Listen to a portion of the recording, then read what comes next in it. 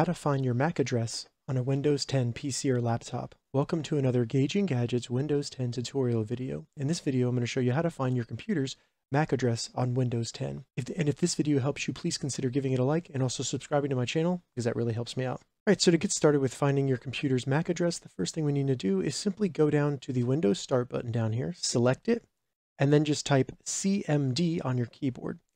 The best match will be Command Prompt, select that. Once CMD opens, we only need to type one line of text and check the description. I'll have it down low so you can easily copy that and paste it.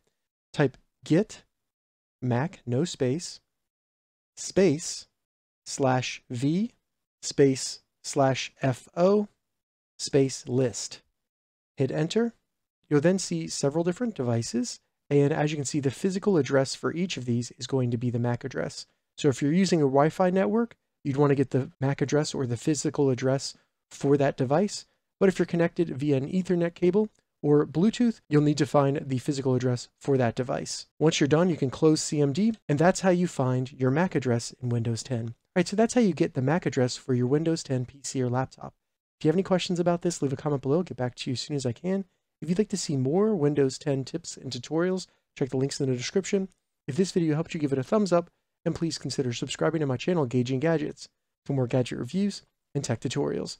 Thank you so much for watching.